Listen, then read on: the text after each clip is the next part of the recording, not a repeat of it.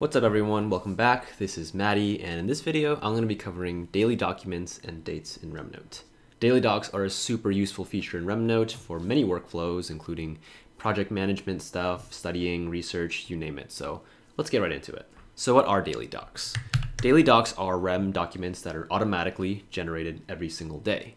You can use them to keep track of your work in chronological order, and you can also use them to link Rem to specific dates if that's important. Daily docs behave very similar to Rem references in that they create documents for your Rem, and they also turn blue when you put them in your editor.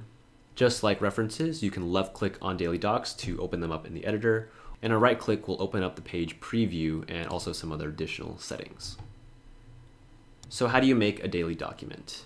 To make a daily document, go into your sidebar and click on New Document and select today's document. So today is October 6, 2021.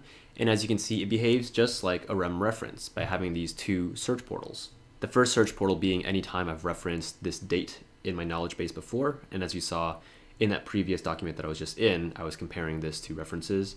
And the second portal helping you find any unlinked references you have to this particular Rem. So every single day when you click on New Document in the sidebar and use today's document, you're going to have a new document. To view all of the daily documents in your knowledge base, simply go to the sidebar, hit the All Notes tab, and click on Daily Documents. And this is going to show you all the daily documents that you currently have used in your knowledge base. And daily documents are only going to be created if you actually use them that day. So for example, I didn't use the daily docs for the last couple of days, which is why I'm missing October 4th and October 5th. But it goes chronologically, and you can view all of the times you've used daily docs in your entire knowledge base. The other way to access your daily documents is to actually open up the daily docs folder. To do that, I'm going to use Control+P to search and open up any Rem in my knowledge base. I'm going to type in daily docs, and here's the daily document folder. And here I can also see or access all of the daily docs in my knowledge base. Now let's talk about using daily docs as dates. So as you can see, daily documents are linked to dates in the calendar. When using dates in RemNote, you can reference dates in the past, today, or even in the future. Let's use an example. So let's say that I'm in biology class and my professor says we have an exam this coming Friday.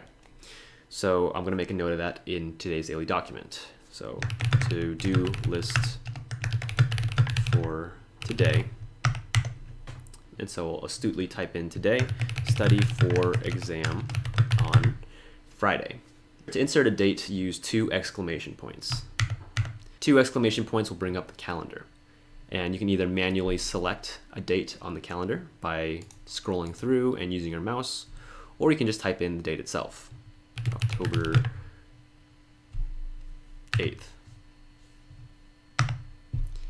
What I've done is just created a document for October 8th, which is in the future. If I hold Shift and click on October 8th to open up this Rem in a second pane, we'll see, yep, I just created a document for October 8th, and it's been linked to October 6th. Which is the document over here.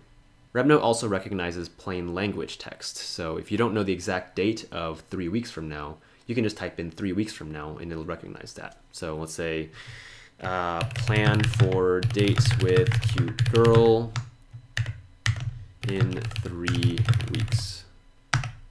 And it will automatically recognize that date. This also works for dates in the past. Yesterday, 5 days ago, next Thursday, you get the idea. And if I open up the Daily Documents tab again using Control+P, you can see all the dates that are referenced show up here with locations of where they were referenced in your knowledge base. All right, everyone, that's everything about daily documents and dates. Hopefully that helps you get started, and I will see you all in the next video.